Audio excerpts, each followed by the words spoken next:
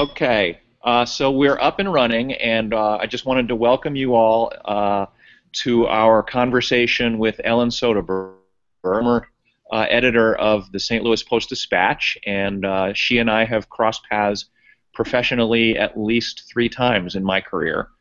I've only worked at 3 newspapers, Kurt. We worked together at all 3. Oh yeah, that's right. No, I didn't work at 4. You weren't born when I worked at Chicago Today. That's right. That's right. So what I want to do is 2 quick pieces of housekeeping. What you'll notice, the first thing I'll say is that we're going to keep this to an hour or less, which is what I promised in the first place. The second thing I'll say is what you probably will notice as we go on is that whoever is talking becomes the featured picture on your screen, and that's fine if that works for you. But what I find is that it's easier for me to click on somebody's face and make them the featured speaker and just leave them up on the screen the whole time, because I find it disquieting for it to bounce back and forth.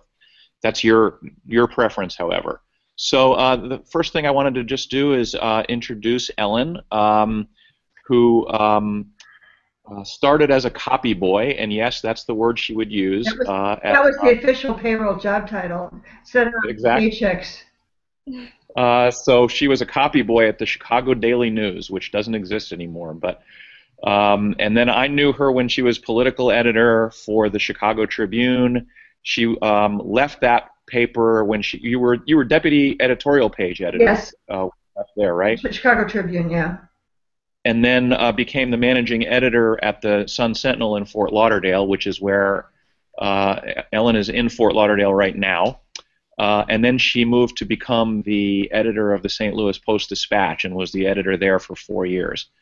Anything else you want to tell us about, just sort of by way of introduction, Ellen? Well, I grew up in the St. Louis area, and most of my family lived there. Actually, I won't be going quite as often because, as Kurt knows, my mother just passed away a month ago, but I used to come up, well, over the past several years, 6 to 8 times a year. So I'm still pretty familiar with St. Louis, and I grew up in East St. Louis, that garden paradise across the river from you. And so even though I was editor of the Post for just 5 years, I'm very familiar with St. Louis in general, and with WashU, which is a great school. And the only reason I didn't go there was it was too close to my mom and dad. So I went to Northwestern to get 300 miles between us at least. But so that's just a little bit that I do. I've spent all my career in newspapers and with some digital work too. I mean, Kurt was running the digital operation, the newsroom, but those were parts of our news operations. It wasn't a separate then. So in news, in print and digital news. Sure. So why don't you guys tell Ellen a little bit about yourself? How about Alyssa? You go first. Sure. I'm Alyssa Banford. I am a U College student for Public Affairs. I graduate in May of this year. And I've worked full-time in addition to doing school part-time for 7 years. I've done marketing with Google and Mercedes-Benz and Edward Jones. And now I'm working for a startup company called Synec and doing public affairs for them. Sure. Welcome, Jillian. Hello. Sorry, I wasn't sure how to use this. Well, you've made it. So I'll just recap real quickly. If you find it disquieting for the picture to jump back and forth, just click on somebody's face and they will stay up on the screen. Why don't you go ahead and give us a brief introduction of yourself? Okay. We've already met. Sorry. My name is Jillian. I work in Clayton for a private equity firm, and I'm a junior at WashU. I think I've had a few of you in class now that I'm seeing your faces. And that's about it. Okay. How about, are you still there, Vanessa? Yes, I'm here. Okay, and you're on deck, Tara. All right, so I'm a marketing major. I will be graduating in May. Sorry, can you hear that? Yes. There's like a plane going over my house. So by day, I actually work with the St. Louis Ballet. So I'm a dancer by day, and I'm a marketing student by night. Okay, thanks. Go ahead, Tara. All right, my name is Tara Sandretto. I actually work at WashU in the registrar's office. I'm a student, not candidate for a degree, so I'm just kind of taking classes right now. And that's all. Okay, thank you. So it is a good idea to mute your line while you are not talking, but we'll just go ahead and dive in with some questions, and then we'll definitely have some time for you guys to ask questions as well. So let's just start with this, Ellen. I mean, tell me what it meant to be a copy boy when you first started out. Well, newspapers were published, physically published very differently than they are now, so this is going to make me feel really old. We had no computers in the newsroom. We had typewriters and pencil and papers, and we had these huge, big old printing presses that were not did nothing to protect the employees from inhaling ink all day long, which was not a good thing. And at the Daily News, we had these conveyor belts that conveyed the copy once it came off the copy desk and took them downstairs to the floor below us to the people who manually sat at these giant machines and typed like on a typewriter, but they were setting type. And so it was a very different operation. And I was only the second woman outside of World War II to be a copy boy at the Daily News, which was a major and very highly respected newspaper at the time. I really wanted to work at it. But it was my senior year at Northwestern, and basically you sharpened pencils for people. I still love the man who let me use his pencil sharpener. He had an electric one. He was a columnist, but his wife, who was a columnist with him, was always pissed off, so I could only use it when she was out. And I'd bring beer and cigarettes for Mike Royko, the columnist, every night at 10 o'clock sharp from the Billy Goat's Tavern. And running copy around, literally, you'd take the copy around by paper. Now, of course, everything was computer, but it was that's how the copy boy, you were moving copy all the time. And I worked nights, so I also answered the phones, and that was a great education, sitting next to the night city editor, who was an interesting man. In fact, he just retired from running the big project in Chicago that has freed so many people of murder and others.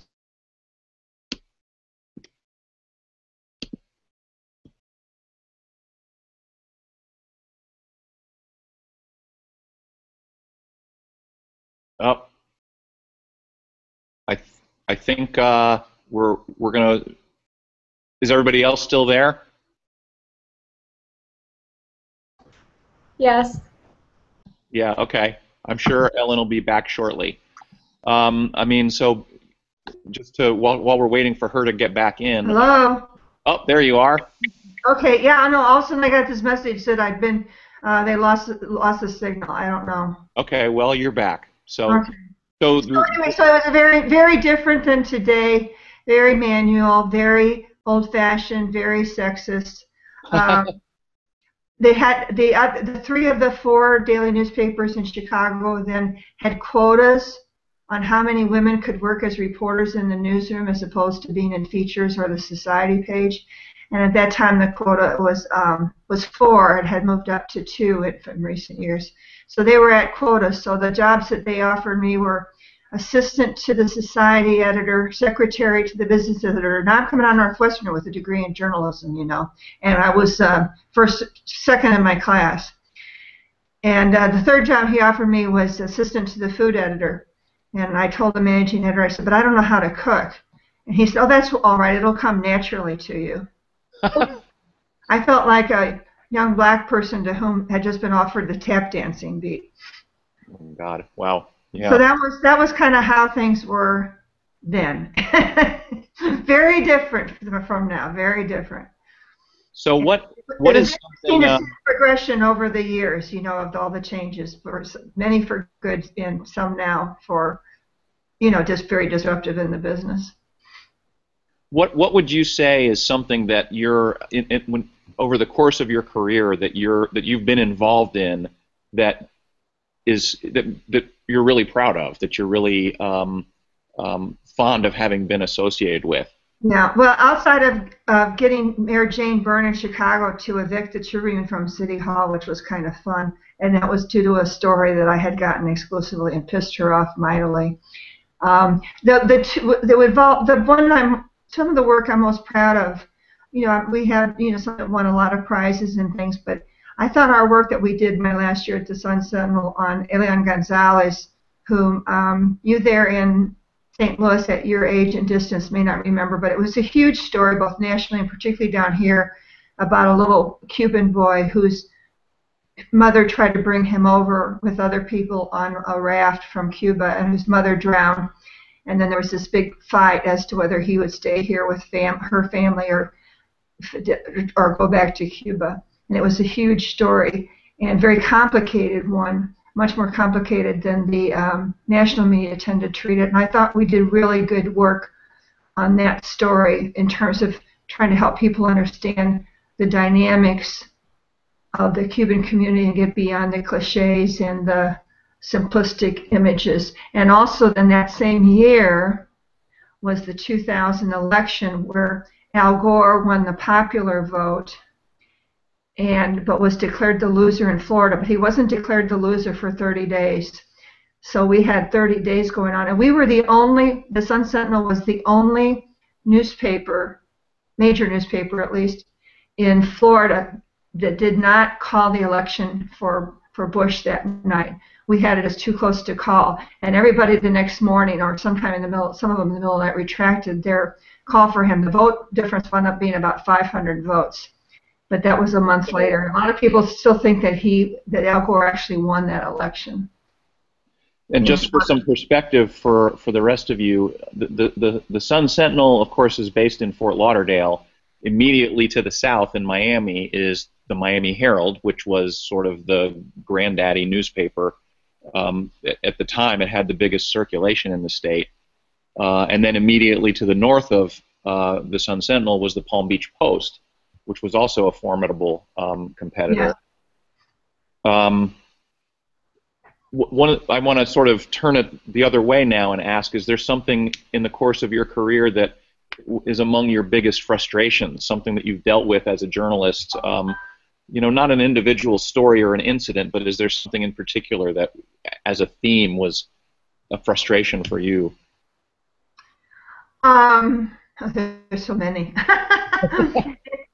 Even in those days when we had a lot more, newspapers had a lot more in common than we had now, the companies always wanted more. And you'd be trying just to get a couple more reporters or a couple more editors to make the thing better, or to do something specific, or to launch a new section that you knew would be successful. And instead, they insisted that you had to send more money to the corporation every year. And they had profit margins in the 20 and 30 percentiles, which is huge. Most businesses wouldn't ever be able to dream of having those percentiles, but they wanted us to be up in the 40s%, like TV stations were at the time.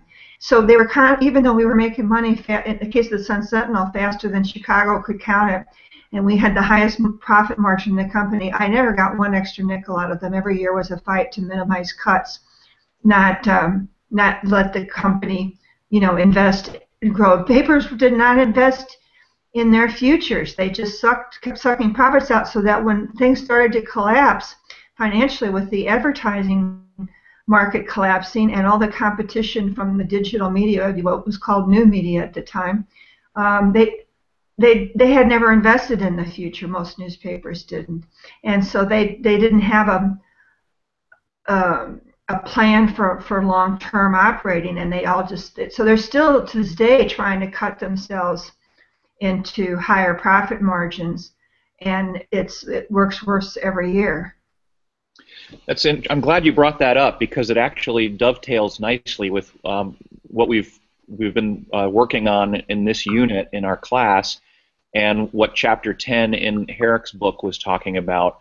Among the many forces that have been at work here, consolidation in the news media and in the communications industry, consolidation in retail, and part of that consolidation has created these mammoth public companies that demand growth every quarter and their shareholders need to see growth in revenue every quarter.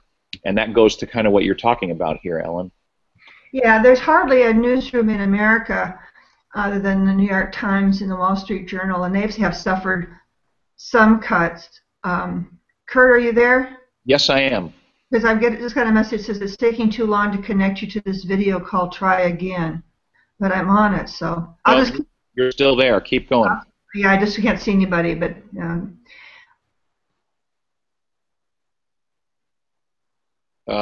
Now you're starting to freeze up. That's okay. Again, I'm sure she's going to come back. So, does anybody raise your hand if you have a question that you think would dovetail into what we've just been talking about? Ellen's coming back on the call right now. Is that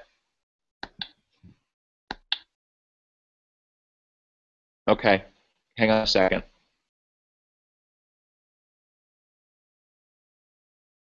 Welcome, Jacob, by the way. I didn't say hello, that you joined us. Is your name pronounced Kurth? It is, yes, Kurth. Okay, good. Yeah. I was just welcoming Jacob Kurth into the call, who joined us while you were speaking earlier, Ellen. Okay, that's fine. Can you tell us a little bit about yourself, Jacob? Look at the Post's Patch, Kurt, and they charge $1.50 now for the daily paper. Yeah. And the size of it is about a third of what it used to be. So they're asking you to pay 3 times as much for a third of a paper. Yep. And that's not a recipe for long-term success. I mean, that's a recipe for death. Well, I'm really glad you talked about the idea that newspapers haven't invested in their future, because that's long been my belief too, my strongly held belief that, other news media, other emerging news media and other communications media have the advantage of not having that legacy background. Right. And so they've really poured a lot of money and resources into paying for and hiring programmers who can really do some cool stuff. Yeah. And with the data that we get about readership and that sort of thing. Or provide tools to readers that newspapers haven't been able to provide. Yeah, and even most of the newspaper websites are still pretty clunky. They don't look that much different than they did 10 years ago. The only one that I'm sure there's more than this, that they're doing it well, but I'm a New York Times subscriber, so I can get them in any format I want for free other than Kindle. They'll sell me the Sunday New York Times, which I pay $7.50 or something to get here at home delivery. They sell it to me for 99 cents on Kindle. Yep. So I get everything except the crossword puzzle for 99 cents. But their sites are really easy to use and they stay up to date, and I can read the newspaper. I often read it because I travel a lot. I often read it on my phone, and it's really easy to do. But a lot of the sites are just still look cluttered, and they're hard to find stuff, and they're slow to load. And so they're not even doing a good job now after all these years of even keeping up with the basics, what have become the basics, to be able to actually use it happily online. I have a question from a student who wasn't able to be here, but he submitted it in advance, and I feel like this is a good time to ask. Christopher Score asked, I'm going to paraphrase a little bit. Is it S-K-O-R? Correct. I wonder if he's my doctor's son. My doctor in St. Louis is Donald Score. You can ask him if that's his dad. I'll do that. But his question is, was there ever sort of a moment during your career where you thought, boom, the business is never going to be the same? It's changed and it's like completely different, or going forward, it's never going to be like it was. Well, the whole time I was in the business, it was changing, and it was and mostly that was exciting because I mean, you know, when I joined the Tribune, they were still operating like it was the 50s or the early 60s, and you know, and they were so backward. And you know, during the years I was there, they were changing all the time, but it was exciting because they were changes of aimed toward quality of public service. They were growing staff. We were trying different things, some of which worked, some of which didn't. But I love change. I love change. But it's the strangling change that's going on now that doesn't enable you to change, that allows you to do things that are interesting, challenging, creative. That's great change. That's wonderful. So I'm not anti-change, but I'm against stupid, myopic change. Sure, sure. And that's what we've seen for the past 10 years or so. And so that moment came, I'd say about, for me, it came about 2 weeks after Lee Enterprises bought the Post-Dispatch. When I realized what they were really like. Yeah, yeah, okay, I understand. So just the background there is, some of you may know that the Post-Dispatch used to be owned for generations by Pulitzer Company, you know, founded by or bought by Joseph Pulitzer the first, 135 years ago, and it was owned by the Pulitzers until I don't remember what year it was. 2005. Yeah, yeah. So, what? So. That's the same Pulitzers as the Pulitzer Prizes, which your class has probably heard of. And Mrs. Pulitzer, who is the widow of the third Joseph Pulitzer, she still lives in St. Louis and Ladue. She has her summer home in Ladue and her winter home in the city. Ah, right. And is she stayed with the Pulitzer Museum? She built that. Yeah, yeah. Her foundation. Don't call it a museum. She'll throw something at you. It's her foundation. So I guess we were talking about this, and maybe you've already answered this, but I guess I'm going to ask anyway. What do you think the biggest contributors to the state of the newspaper industry right now would be? I mean, how did we get where we are? Well, certainly all the digital media we have, and there's going to be much more to come. I mean, there'll be things we're all using a year or two from now that we aren't even dreaming of right now. I mean, it changes so fast, and that's fine. But that was the biggest change, and two, because of newspapers' lack of investing in themselves for the long term, and just seeing only the corporate picture of just sucking as much money as they could out of the papers, that fed right into what should have been an exciting, if scary, proposition, turned into be a killer much sooner than it should have. All right, I'm going to ask one more question, and then I'm going to start putting you guys on the spot. So be thinking of what you'd like to ask Ellen as well. Here's an easy one for you, Ellen. Are newspapers going to die? Well, I've said for 20 to 30 years, people have been predicting newspapers' death as long as I worked in them, which is 1972 when I graduated from college. Actually, I worked there before I graduated, but I always said that newspapers, if they die, it wouldn't be because somebody else killed them off. Because actually, everybody thought radio would kill them off. Well, newspaper companies invested in radio and found a great source of new cash cows, and they both thrived. And the same with television. Everybody thought television was going to kill off newspapers, and it didn't. In fact, local TV news operations, a lot of them are suffering now too with bad cuts, trying to sustain outrageous profit margins. So yeah, I think they are going to start. In a sense, we've already seen partial deaths. I mean, a lot of major newspapers now are only available 3 days a week. New Orleans and Cleveland, particularly, that's the Newhouse newspapers. It's called Advanced Publications, but it's owned by the Newhouse family. And they've been doing that with their papers in Ann Arbor and Cleveland and New Orleans. And then one of the Detroit papers only publishes, I think, like once or twice a week, and the rest of the time it's only online. So they're killing themselves. I mean, they will have killed themselves off. And I mean, I think, and what I'm referring to is specifically that printed thing that gets thrown on your driveway every morning. Yeah, well, but the problem is, Kurt, is the printed thing still, even with all its troubles, makes more money in advertising revenue than the online sites do. And the model for journalism in the United States has been that advertising paid for the bulk of it. And so it wasn't just the digital media. It was also that the main sources of revenue that have always been the biggest cash cows for newspapers also has been running away or dying off at the same time. And this was even before the recession, although the recession hastened some of this. If you look at it, department stores.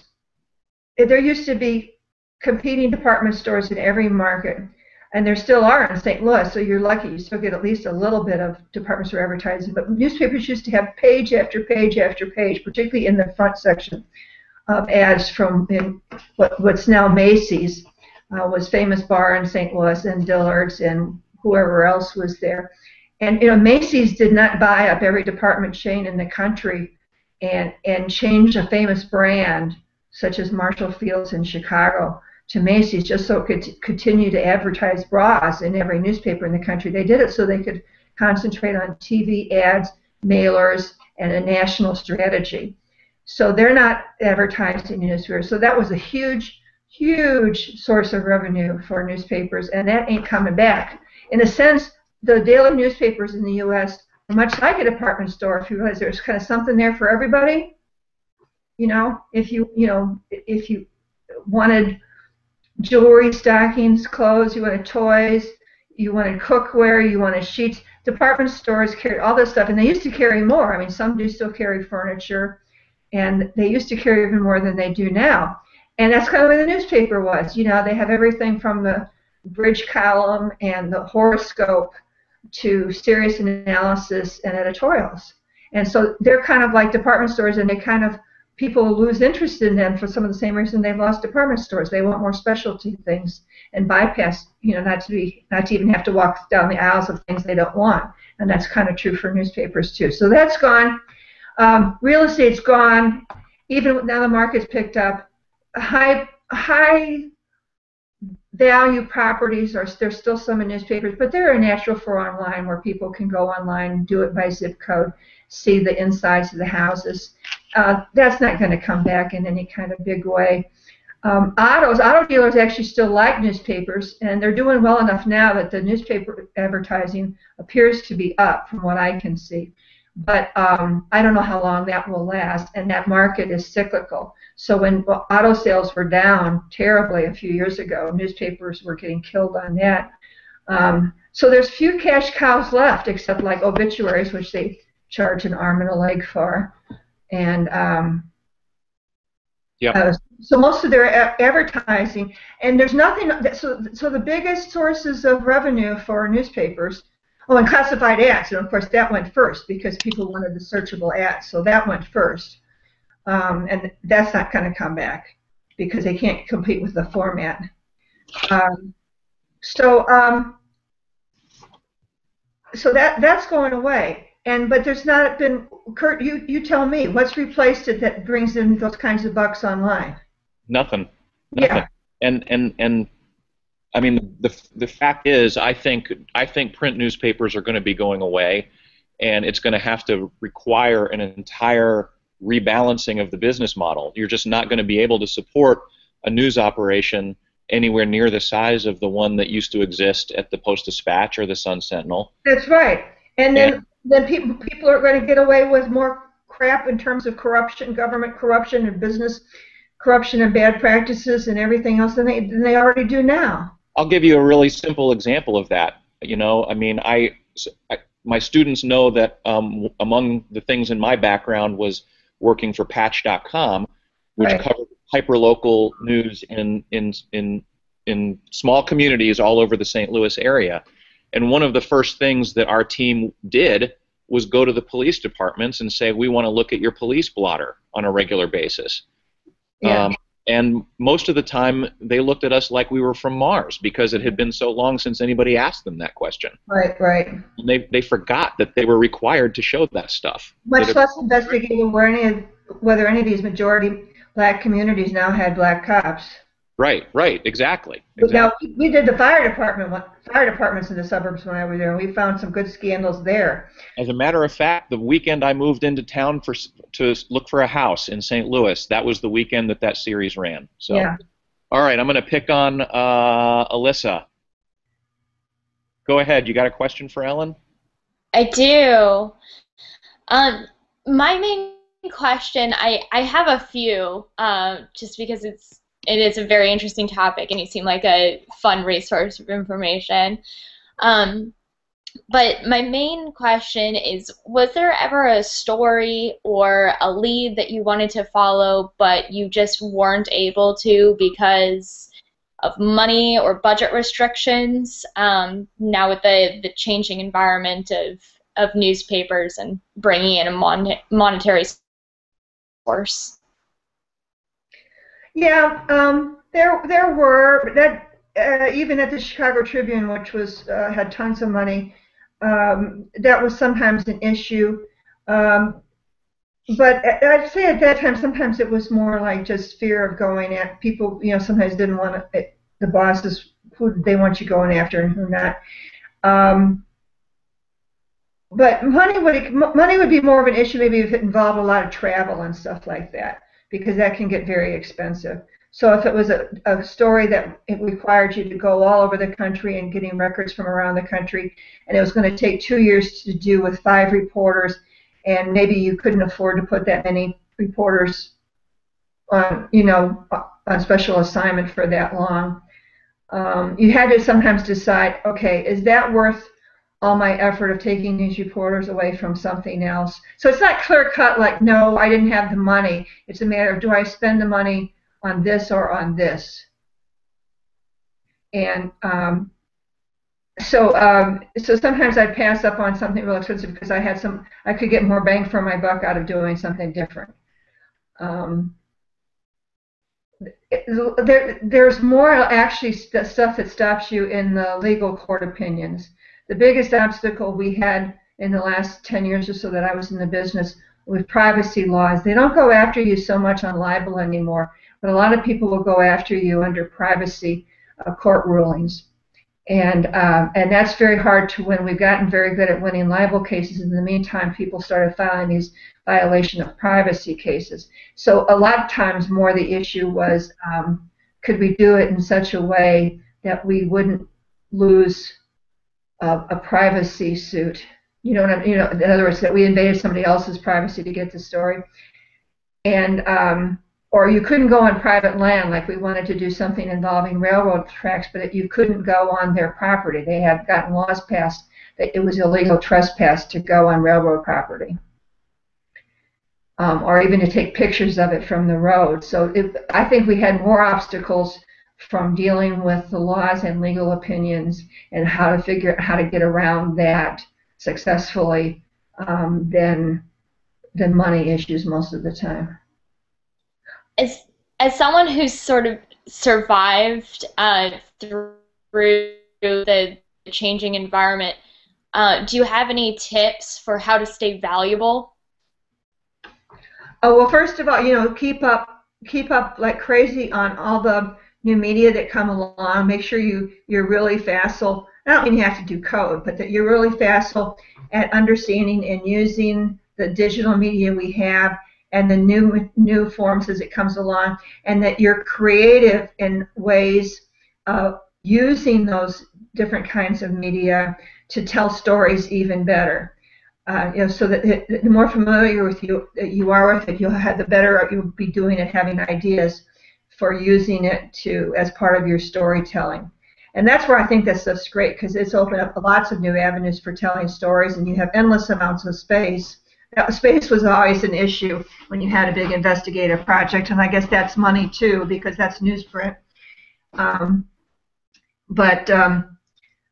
So make sure you're really up to date and you're using it, and then using it creatively, because then other people, even not necessarily all older people, but even some younger ones who maybe aren't as facile with it, they'll look and admire it if you can figure out ways of using this to enhance your profits, or ideally both.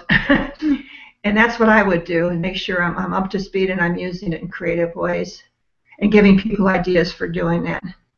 And those don't necessarily all they usually cost time, Kurt. Wouldn't you say that's the biggest issue there? And that's a real cost. Yep, absolutely. The staffs aren't huge. Okay, I'm going to pass it around. If you have any more questions, Alyssa, hang on to them, and we can come back to you. Jacob, I'm going to pick on you now. Why don't you give us a brief introduction of yourself, too, since you came in a little late after we did the intros. Oh, yeah, sorry. I had to download the plugin and everything. My name is Jacob. I currently, right now, am in marketing and public relations for Paraquad. It's a nonprofit here in St. Louis that works with people who have disabilities. Right. So I've been doing that about 2 years. Prior to that, I was a producer at both KSTK here in St. Louis and KMOV. So my background's in TV news, and then I transitioned. Work with Ava Ehrlich? What's that? I did, yeah, Ava, absolutely. I interned with her and worked my way up. What? I said I interned. She actually hired me as an intern in 2004, and I worked my way up there. Yeah, so Ava and I go way back. We do too. She and I were classmates at Northwestern. Oh wow, yeah. She absolutely. She's a survivor because I know how old she is. Yeah, right, exactly. But she always writes me on my birthday greetings. Oh, geez. Well, she and Mike Shipley both have been there for a long, long time. And that's saying something in the television news business. Yeah, it really is. Absolutely. So that is the long short of my. Go ahead. I'm sorry, Kurt. Were you going to say I was just saying. Go ahead. What's your question? Oh, my question. It's actually 2 parts. One, do you think consumers know or care anymore about what properly vetted information is? And I say that I'll use the Ferguson stuff as a prime example. There was so much misinformation out there. I know there's a picture of the cop who was involved. That's going around right now, purported to be him in the hospital with a beaten face. Obviously looks nothing like him. Of course, that's getting passed around. Do you think people, whether a majority or minority of people, still care about credible, good journalism, or do you think they're just interested in finding something that fits their worldview, no matter where it comes from or what the facts may be? Well, I don't think you can generalize to such a point that it's everybody one or everybody the other. Right. There's no question that there are a lot of folks who want to find information that fits their worldview.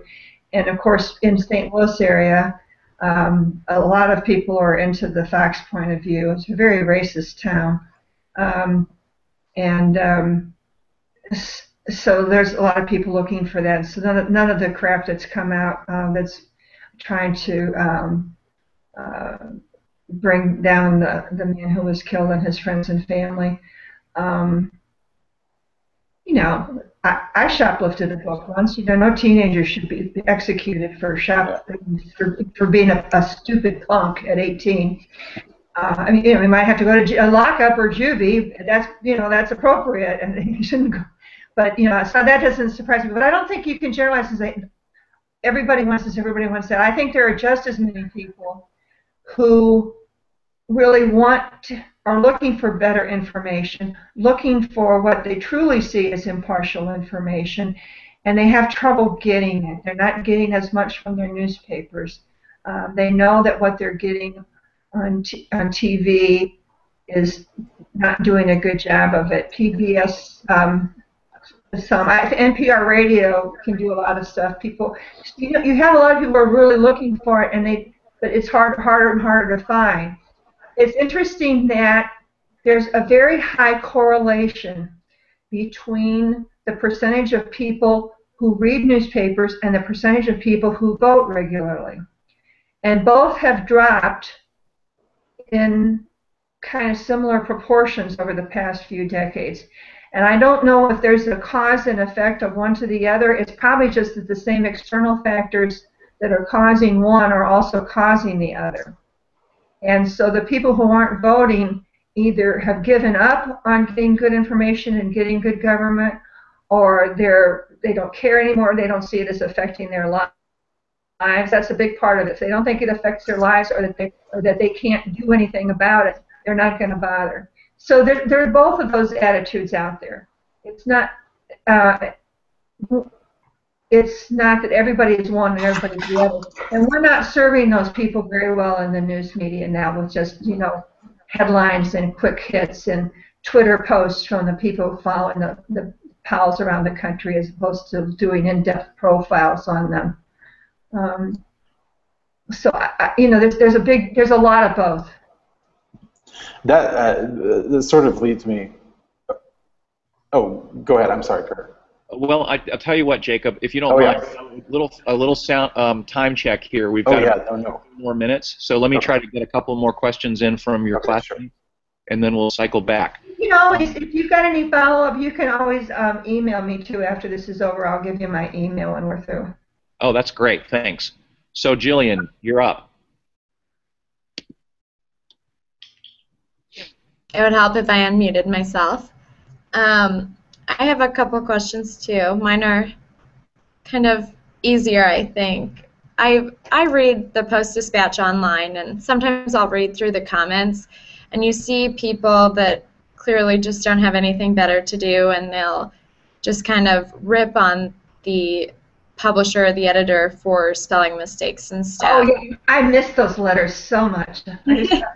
I used to respond to them, but yeah, so I was curious, do you ever get offended by those, or is it just you kind of let it go, you don't get bothered by it? Well, I was very familiar already with a lot of the attitudes, negative attitudes that people brought to the Post, because, St. Louis has a sizable elite, but it's not a majority. It's a fairly small percentage, and most of the rest, they always thought, and even though as a kid I grew up with getting the Post-Dispatch as well as the East St. Louis paper, which there was one then,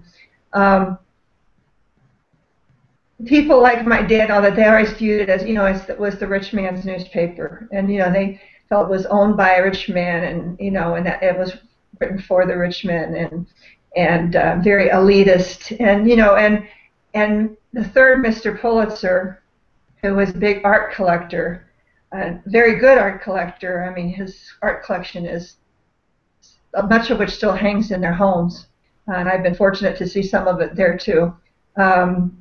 He was definitely an elitist, and Mrs. Pulitzer definitely is. She doesn't like having a sports section in the newspaper, for example. She doesn't think we need one. And so that was their image, and one of the things I worked very hard on when I was there was to try. I did lots and lots of going out to community things and meeting with people and talking with people, and everywhere I went, I had some family, cousins or aunts and uncles or somebody that lived in that area, and I would emphasize all my local ties and that sort of thing to try to debunk the image. And over time it helped some, but it never was going to completely erase that image of the rich elite Eastern style Pulitzers owning the paper. Now, of course, in the young days of the Post-Dispatch, it was much more rough and tumble under the first two Joseph Pulitzers, but so it just had that image, and it was very hard to get over it. So the fact that I knew it was there, knew it had existed for decades, made it somewhat easier for me to deal with. I certainly wasn't surprised. If people had a legitimate beef, I would look into it. We corrected every error which they had not been doing, and so we took legitimate complaints very seriously. And those didn't bother me because I thought it was good that people were keeping us on our toes. Yeah, when they don't care enough to call you names and criticize, then you need to be worried. Yeah, I mean, they had valid criticism. I took this very seriously. Okay, we'll move on and we'll circle back, but let's go ahead and let Vanessa have a question in here. Hello. Hi. So my question, at University College at WashU, a few of the majors, like the marketing major and the PR major, they fall under the umbrella of communications and journalism. And so I'm assuming that somewhere on our diplomas it'll actually say communications and journalism.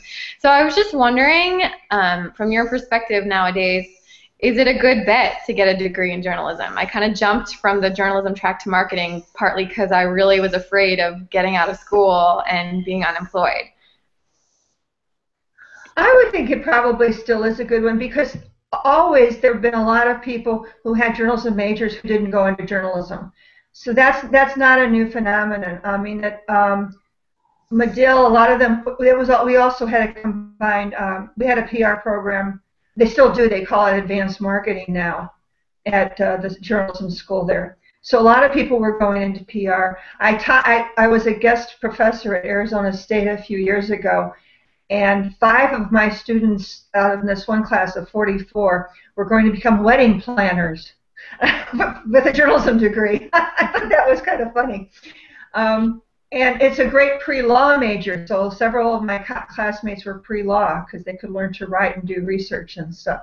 So the fact that it's not going to, no, I don't know that anybody's going to find it odd, particularly if it says communications and journalism, that you're going into something else. I mean, not with anybody who's familiar with journalism schools anyway, because that's always been the case. Now, I don't know, Kurt, you've interviewed people more often than I do. Does having a journalism degree, is it a big plus, a big minus, or not much difference to you when you're hiring? Oh, I think it's still a big plus. I mean, I think we have to separate the idea of journalism from the idea of newspapers. Newspapers are struggling. Newspapers are having a terrible time. I would not have said this 20 years ago, but I believe it now. Newspapers will go away. However, that's not journalism, and journalism is still being done, and you know, BuzzFeed and Mashable and Politico and numerous other sites, Vox sites and Fansided and many other sites are popping up there where journalism is being done, and that's only the sort of quote big J type journalism that you might think about. If you go to increasingly now, companies that have major brands are hiring people with journalism backgrounds to produce content for them. And it's not just sales content either. It's not just the kind of content that says, go buy my macaroni and cheese.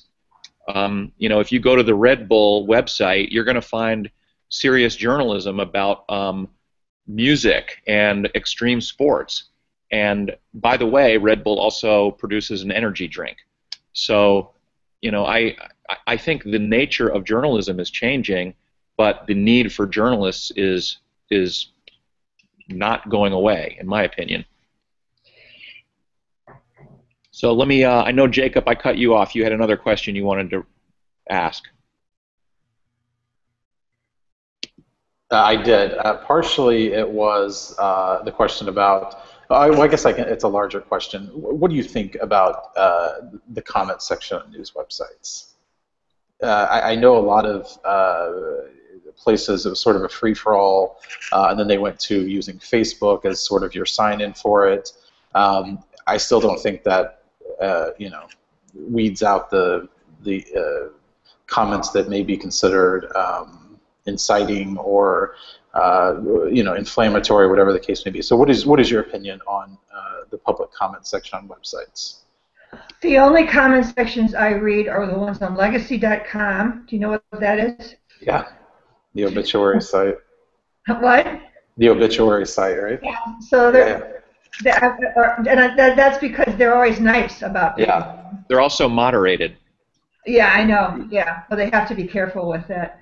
And when I'm buying clothes online, I'll read the comments site to get information. As far as all the blogs and stuff, I was looking last night where my husband and I are in the business of buying a new we're getting a new bed and mattress, and even like there was a mattress site that devolved into some blog over stupid things. I mean, I was like, come on, let's get back to whether this mattress is comfortable or not. Well, that's the thing. I mean, me personally, and I'm 31, so I still sort of fall into the I think the target audience of people who are very involved in Facebook and things of that sort. I've never felt the need to publicly comment on a news story of any sort. So I don't know, and I'd like to know sort of what the mindset of somebody who says, okay, I've read this, I agree or disagree with it, now I'm going to spew whatever I'm going to spew, whether it's positive or negative. More so negative than positive. It's usually extremists on one side or the other, or it's extremists from the two sides, blowing smoke at each other. Yeah. Yeah. And I don't find it a valuable use of my time most of the time. Do you? I don't. No. I always feel dirty after I read them too. So I try to avoid reading them as much as I can. But once in a while, my curiosity gets the better of me, But in St. Louis, that's the thing too. Especially if it's a story. And this is horrible what you were saying. I mean, St. Louis still has a race problem, and I think anybody who denies that is sort of living in a dream world. But if it's a story involving especially someone who's black, who's accused of a crime, you automatically know that 99% of these are going to be stories that are comments that are discriminatory and just very low class and hateful in a lot of respects. So I don't think it adds anything to a story. Like, I read the story to get information out of it, and I don't care what Joe Blow and I might look at the first few just to see if it's going to be something interesting. Oh, absolutely. You can tell right away if it's going to devolve. If like say if it's a book site, something like that where you have some hope of some intellectual response. Right. Well, and it's the same too with TV, especially. The big thing now is taking viewer comments from Facebook and Twitter and wasting 2 or 3 minutes reading them. I don't care, and I honestly don't think the majority of viewers at home care either. But consultants have come in and told them that they need to do this and that, and that's why it happens. But I don't think they add anything to the story. But well, and it's interesting too. Some former classmates of mine at East St. Louis High School started one for our class, and a lot of us hadn't seen each other in years, so it was kind of fun for a while. And one guy liked to go shoot. He had a lot of pictures of old East St. Louis and current East St. Louis, and he would show them around. And we had both black and white on the site, which is unusual because the alumni of East St. Louis still tend to have separate reunions and that kind of thing, which pisses me off. But so quickly it evolved, and some of the white racist members of our class, of which there were more than needed, took over the site. And eventually, the guy who founded it, he just shut it down. It got so So here's the thing: if people were just getting together, hey, I haven't seen you in 20 years, blah blah blah, blah, and it was kind of fun for a while. Right. And then once these racists took over, and I never responded to any of that because then they start into you. So it can defeat some things that should be nice. Okay, I'm going to just jump in real quick here. We've got about 8 more minutes. I'm going to chime in with a question from one of our classmates who was not able to be on the call here. Madeline Yoakum had several questions. The one I'm going to ask, though, is, do you think people should have to pay for news? Goodness gracious, what a concept. They pay when they bought their newspapers. Yes, they should. I mean, you don't ask your doctor, should I pay? Do I have to pay my doctor? Why do I have to pay my dentist? Why do I have to pay for milk? Why do I have to pay to go to a movie? Excuse me, I can't afford to work for free. I'm a kid from East St. Louis, and I need to make a salary out of this. And who's going to do information if they can't make at least a living out of it?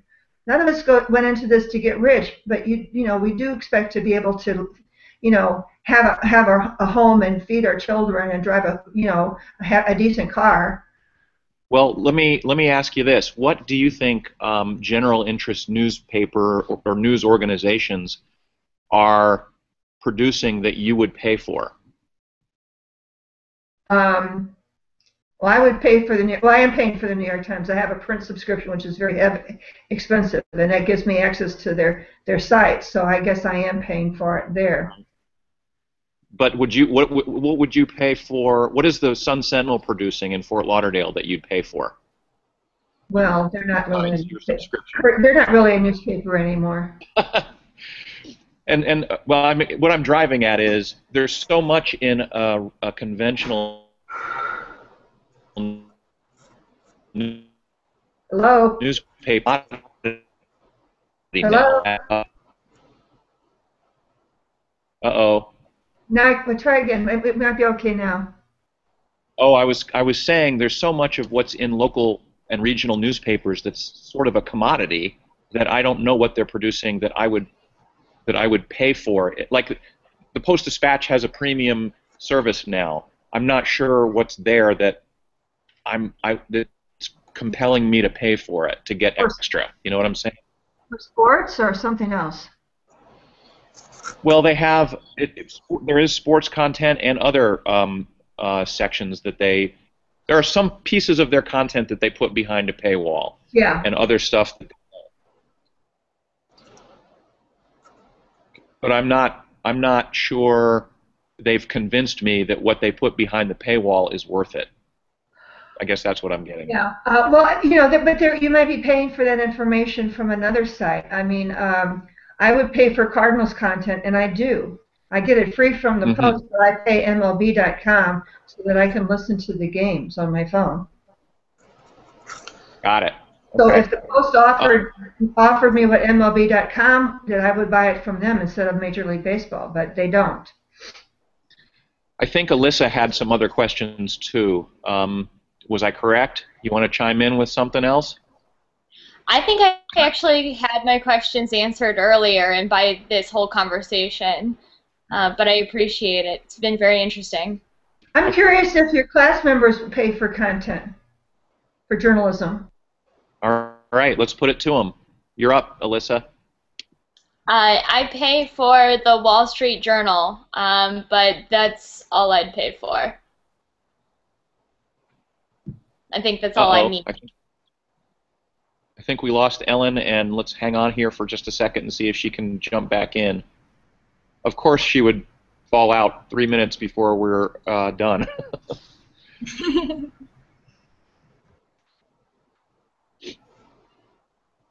Your questions have been real good. I appreciate you all chiming in here. And I think we are getting her back.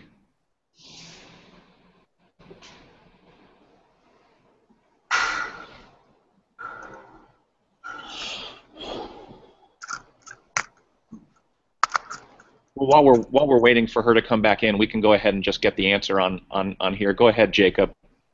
I do. I still get print subscriptions to the Post and the New York Times Monday through Sunday, so 7 days a week. And actually, if anybody's interested in subscribing to the New York Times, it is expensive, but they have an educational rate that's an absolute steal. I get it for, I wanted to say $31 or $32 a month for 7 days a week, which is dirt cheap. You have to have an EDU email address, but I get those two newspapers. You know, of course, I'm on Twitter, and I get a lot of breaking news through Twitter. But of course, obviously, it's not a lot of in-depth stuff, but it'll give me the headlines of what's going on.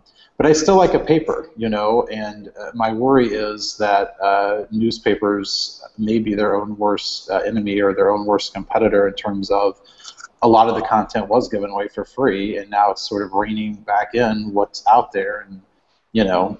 How do you do that digitally? I'm speaking of, because everything that's in the Post is available digitally, and of course you said you could pay for the premium content, which I think it comes with my subscription, but I've never used it.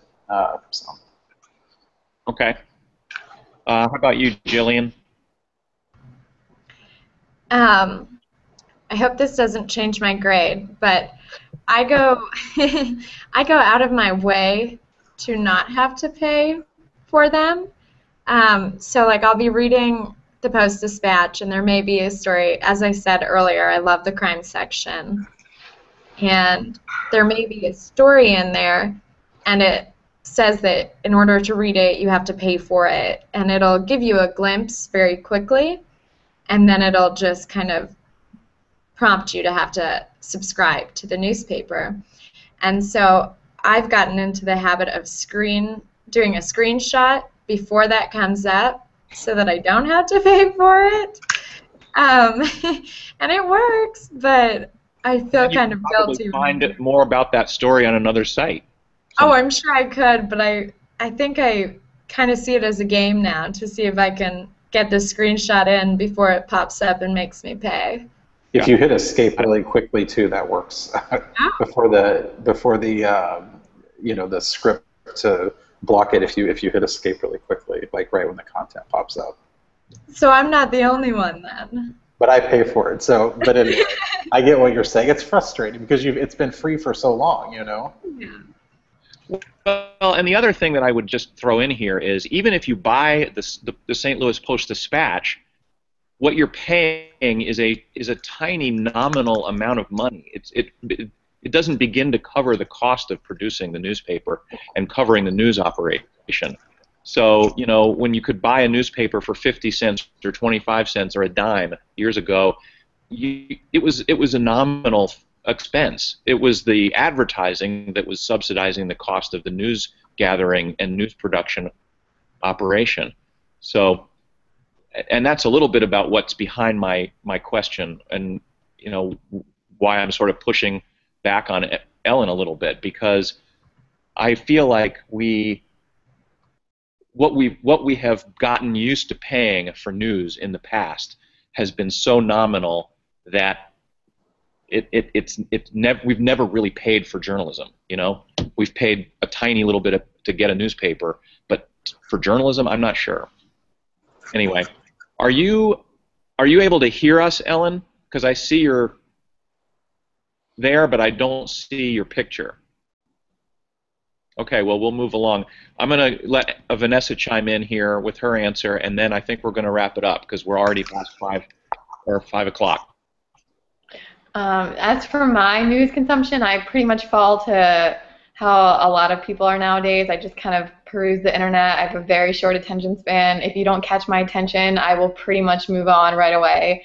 I usually use like the Yahoo little images, like really, really fast. I'm in and out. I don't sit still very long. So yeah, for me, it just doesn't make sense for me to pay for news right now. However, I understand. Especially as an artist, I understand nothing's for free. So people are always like, well, I don't want to pay for ballet tickets. Well, I'm like, well, I need to make a living too. So I'd almost rather just like donate money at this point because it's a cause I believe in. I believe in journalism, but I personally don't pay for news right now. Got it. Okay. All right. Well, I don't think we're going to get Ellen back at this point. And what I will do is pass along my thanks to her offline, and I assume you all have gotten a good deal of information out of this. So I'll share your thanks with her as well. I do want to thank you all for coming and for your good questions and for the good questions that got submitted in advance. So with that, I will adjourn this session and thank you all very much. We'll see you online. Thanks. Thank you. All right. Bye-bye, everybody. Bye. Bye. Bye-bye.